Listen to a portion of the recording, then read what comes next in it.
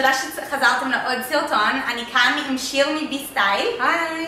והיום התאחדנו כוחות בשביל להכין לכם כמה סרטונים לקראת הסתיו. נכון. אז נתחיל עכשיו עם, אני הולכת לאפר את שיר, משהו ככה מאוד מאוד סתווי. ברגע שנסיים את זה גם אל תשכחו להיכנס לערוץ של שיר, ואנחנו נשאיר למטה קישור בשביל שתוכלו להיכנס גם לסרטון שהיא תעשה, והיא תלביש אותי לקראת הסתיו.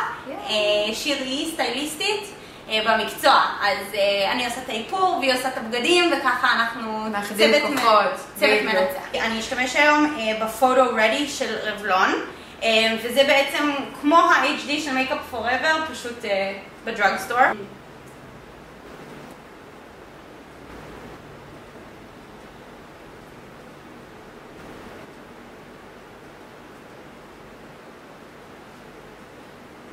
עכשיו אני לוקחת, יש לי פה פלטה של מייקאפ מוצק, וזה של בי קוסמיק. אני משתמשת במוצרים האלה בשביל קונסילר, איפה שצריך קצת יותר כיסוי. זה אומר על החבר הנחמד שלך. ובתפיחות אני פשוט תופחת את המייקאפ על חדשקון. טוב, עם אותו מייקאפ מוצק, אני פשוט משתמשת בו גם בתור פריימר לעיניים, ומורחת על כל העין עד הגבה. תראו את ההבדל, איך פה מואר.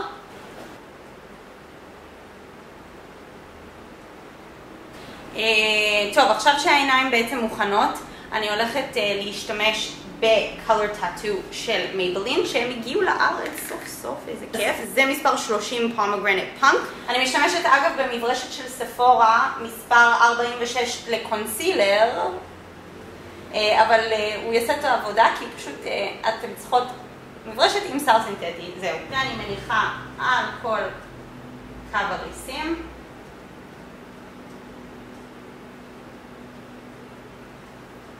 ועולה למעלה.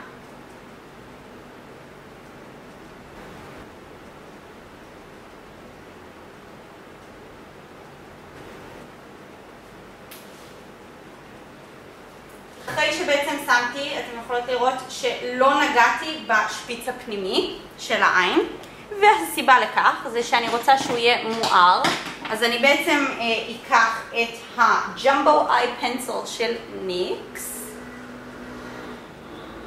אתם רואות, אני לא עושה את זה נקי מדי, אני פשוט שמה את זה ממש בתוך השפיץ. פותח את העין. עכשיו אני הולכת לקחת מברשת לטשטוש סינתטי, אז אני אשתמש אני לא זוכרת את המספר, 286 של מק, שיהיה מעבר יפה.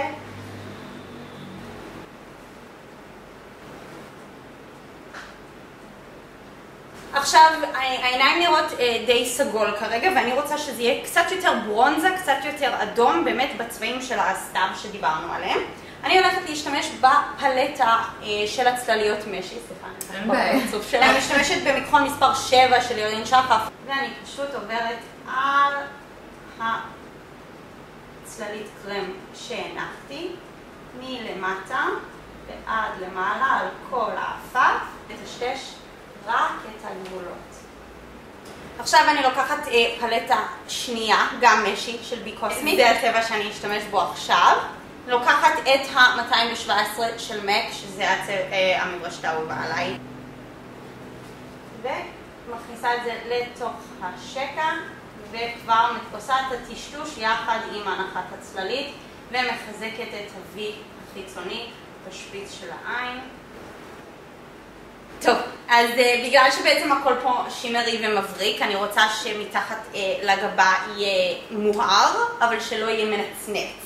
אז אני לוקחת את הפלטה, וואו, בזום זה כאילו נראה כאילו זה אוכל את המסך. לגבה בשביל פשוט לתת קצת אור. עכשיו אני הולכת לקחת עוד טיפה מה-Color Tattoo שהשתמשנו מקודם, עם מכחול קטן, תראו איזה פיצי. אנגלד. כן, הוא גם של יוסי ביטון, מספר 23, אני לוקחת טיפה.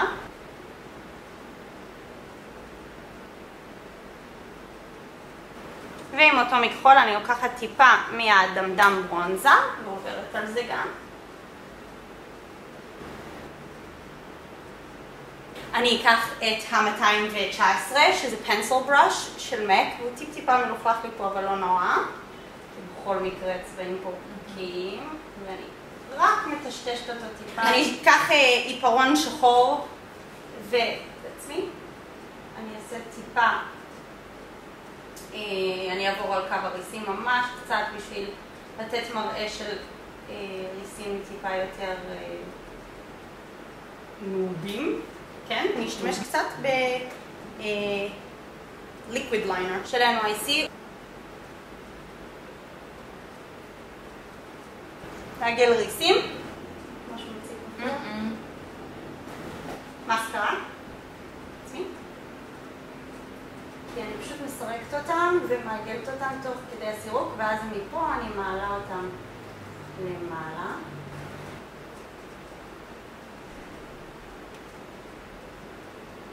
הגענו לשלב הקונסילר.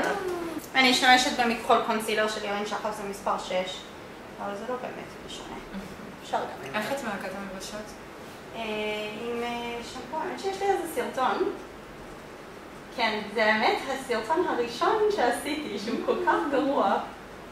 אני חושבת שאני כדאי אפילו שאני אוריד אותו, ואולי אצלם אחד מחדש.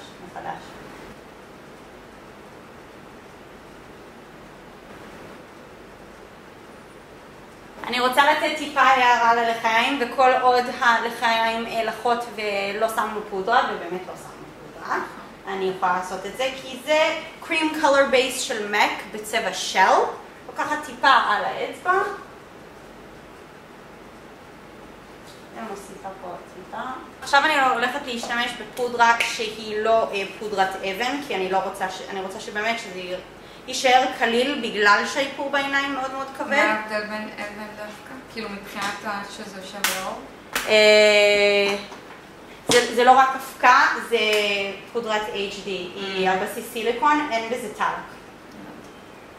אז אני לוקחת על מברשת, ובאזור עתיד, ובגלל שבאמת לשיר אין פנים יותר מדי שומניות, רק טיפה בצדדים של האף וטיפה בסנטר, אני שמה באמת את הפודרה שם, ולא על כל הפנים.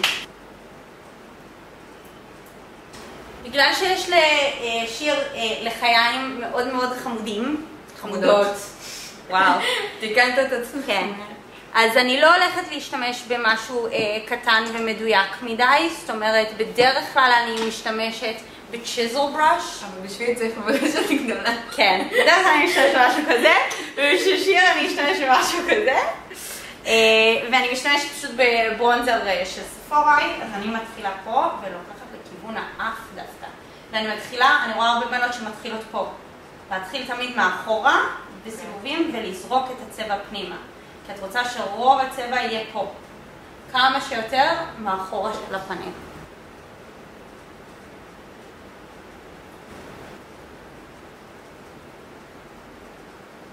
עכשיו אני לוקחת פשוט מכחול גדול. זה מספר 11 של ירין שחף, אבל וואלה, אפשר להשתמש בכל צללית, כאילו, כל מברשת, זה באמת לא משנה. ואני חוזרת לאותו פלטת משי, ואני משתמשת בצבע הכי בהיר, בתור הערה מעל הקרם, איפה שכבר הנחתי. וזה מחזק, וזה מה שבעצם קוראים להערה הזאת להישאר. הרבה זמן, כששמים משהו יבש על רטוב, זה מקבע אותו. תסתכלי איך עשיתי לך פס חד, כאילו מברק. אוקיי, בשביל לחמם קצת את הפנים של שיר, אני משתמשת בצבע שמאוד סתווי. הוא של נארס בשם דולצ'ה ויטה.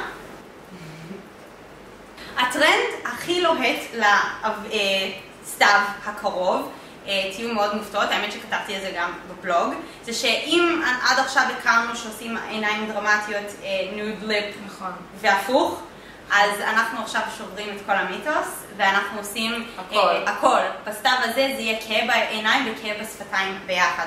אז אני הולכת להשתמש בעיפרון מספר 23 של בי קוסמיק, שהוא צבע יין, ומעל זה אני הולכת לשים, יש לי פה פלטה של גלוסים, ואני הולכת להשתמש בערבוב של אדום וסגול.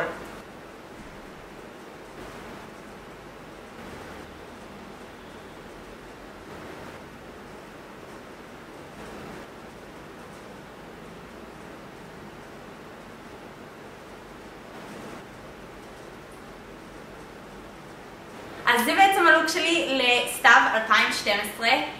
כמו שראיתם, ממש לא קשה, כל אחת יכולה לעשות את זה, אבל צריך אומץ בשביל הלוק הזה, אין ספק. הורס, לא בא לי להוריד את זה. אז כמו שאתם רואות, עיניים בצבע ברונזה אדום עם קצת סגול יוצא מאחורה מהרקע, הרבה הערות בפנים, בצדדים, הרבה גלו, שפתיים דומיננטיות. אז אני מקווה שאהבתם את זה, ואם אהבתם תעשו לי פה סאבסקרייב. אל תשכחו להיכנס גם לבקר בערוץ של שיר, אני אשאיר את הכל פה למטה, שלא יהיה לכם תירוצים, אל תגידו לא מצאנו. וזהו. אז זאת החית. אז ביי.